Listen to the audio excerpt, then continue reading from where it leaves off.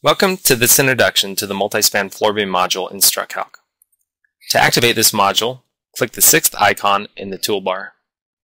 This module allows you to design a beam using the simplicity of the floor beam module, yet having the ability to design beams with up to 3 spans, including cantilevers at either or both ends.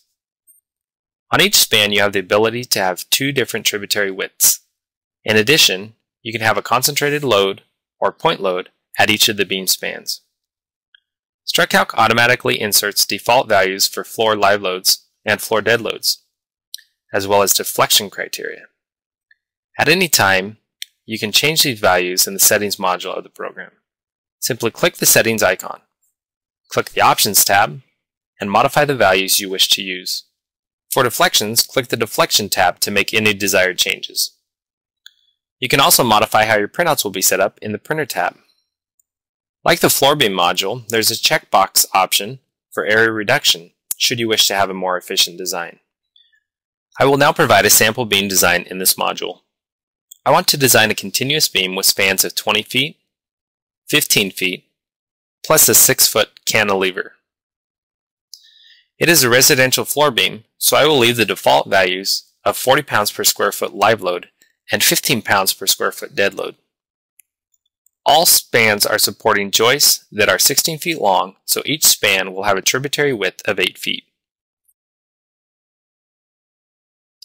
At the end of the cantilever, I have placed a concentrated load of 2,000 pounds live load and 1,000 pounds dead load. I can verify the loading on this beam by clicking the loading diagram button on the navigation toolbar.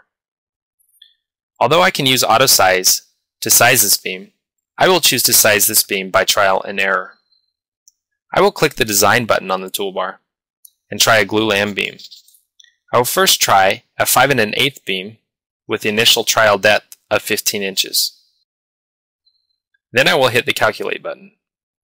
I find that this beam is not adequate, as the minimum depth required is 18.64 inches.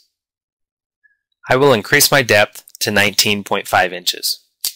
I again hit the calculate button and find this beam is now adequate. You can look at the shear, moment, and deflection diagrams by clicking the VMD button.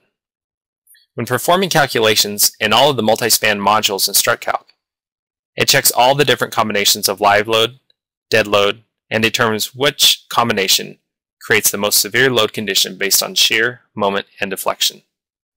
You can check any of the possible load cases by clicking the desired load case in this drop-down box.